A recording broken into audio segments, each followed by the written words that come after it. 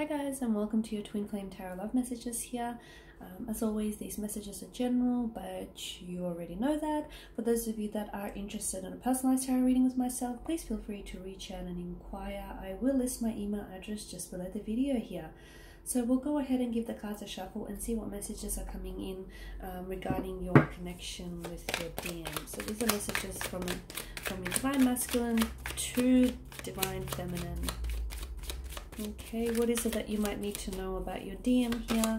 Or what messages are you being guided to regarding your twin flame connection?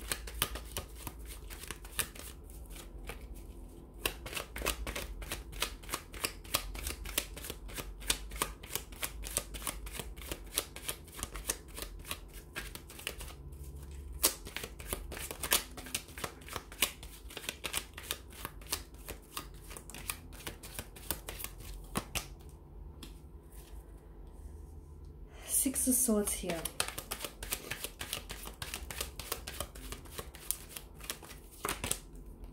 The Devil.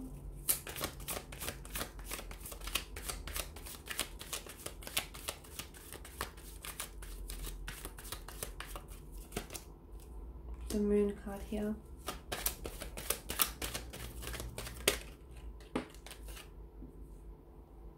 Seven of Swords. Okay, first and foremost, it's important for you to know that it doesn't matter what you say, they'll always keep coming back to you. Okay, there's a very strong gravitational pull that your Divine Masculine has towards you and the two of you have towards one another.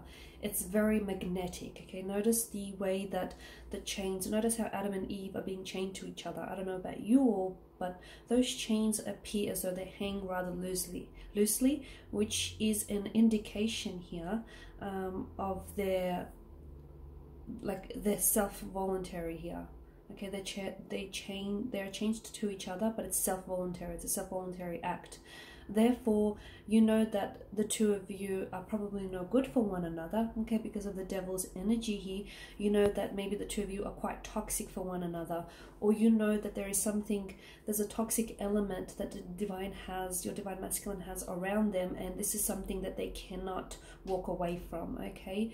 But at the same time, you cannot walk away from them, they cannot walk away from you. The two of you cannot walk away from this toxicity that you have going on here, okay? Or you can't walk away from this addictive kind of obsessive, addictive, intoxicating kind of energy here. The two of you are very drawn to each other. It's almost like you intoxicate each other with your passion, with your lust, with your infatuation here. With the Moon card here, I'm also, the Moon and the Devil here tells me that there's a lot of fears or anxieties, a lot of like a dark energy here that's coming around your, a dark energy that's coming up around your twin flame connection. The Moon's energy here, okay, is inviting you to illuminate the darkness here. The darkest of the unknowns here, okay, is inviting you to illuminate the darkness around this connection. So any anxieties, any fears, any addictions, uncertainties that the two of you have around this connection, you need to question this, okay? Because some of you, I feel like, are going further. You're going deeper into this rabbit hole, and who knows how deep this rabbit hole goes.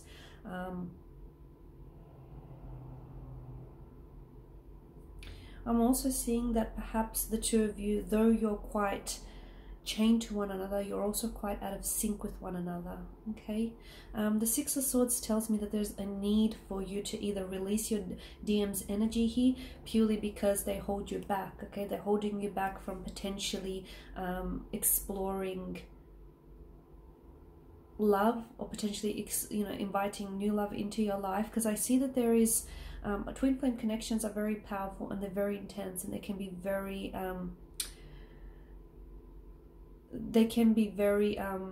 powerful. I think I said that already. However, twin flames are not, a lot of the time, a twin flame connection is not who you typically end up with, okay? They come into our lives, and sometimes, you know, they They ruffle our feathers a little bit. They put us outside of our comfort zone.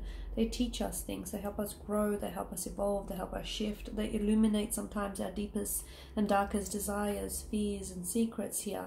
Your twin flame here, your divine masculine, has played an absolute important role in your life. But, and this is for you to decide, okay, because you're the expert in your own connection, not necessarily the tarot cards here. The tarot cards are only here to guide you. It's up to you to decide whether this energy is, because I always say this, but the devil is a very draining kind of energy, because the Baphomet possesses the wings of a bat, and the bat is a creature that sucks the lifeblood out of you. So if this connection is taking away from you, is taking away from your health, your happiness, your your expectations, if this connection is doing more taking than giving, then it's up to you to decide whether this is something that you want to continue to pursuing. Because I'm seeing either the Six of Swords and the Devil card tells me that you need to leave your DM behind here, okay?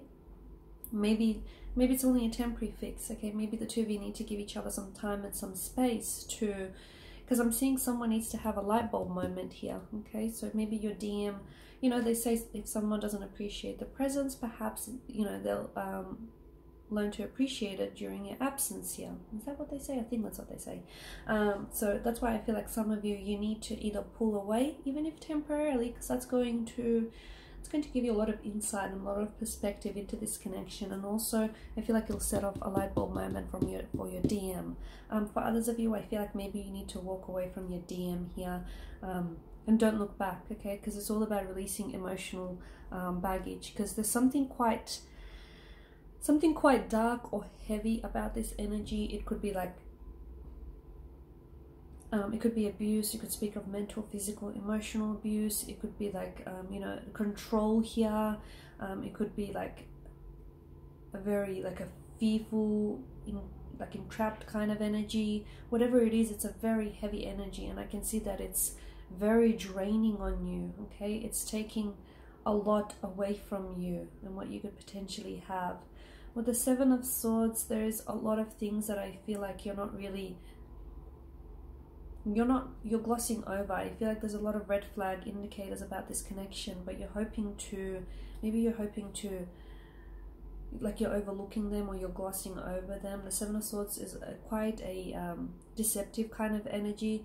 It can signal to us that your DM, he may not be entirely honest with you. Your DM, he may have a tendency, because the moon here is about illusions as well. Your DM, he could have a tendency to tell lies, or they may have hurt you or betrayed you in the past and broken your trust here. It could also be that you're the one that's lying to yourself though, okay? You're the deceptive energy, and you're the one that's lying to yourself because you keep thinking that things are going to change, and yet things, you're stuck in this cycle of routine. You're stagnated. The energy here, there's a stalemate around the energy, but you keep holding on to a false hope. You keep, and whilst it's great to remain positive, however, your intuitive feelings, I feel like your intuition here it's almost like it's trying to forewarn you of something, but maybe you keep deceiving yourself, and you're trying to tell yourself that things are going to get better, when intuitively you know that they're staying the same or perhaps even worsening here. So it may not even be your DM that's being deceptive. Maybe you're in denial of your feelings. Maybe you're deceiving yourself here. Okay. Alright guys, and these are the messages I have for you. I want to thank you for watching and listening. Please show your support by subscribing to the channel, sharing, liking, commenting. I'll be sharing with you more tarot love messages, so stay tuned. Bye for now.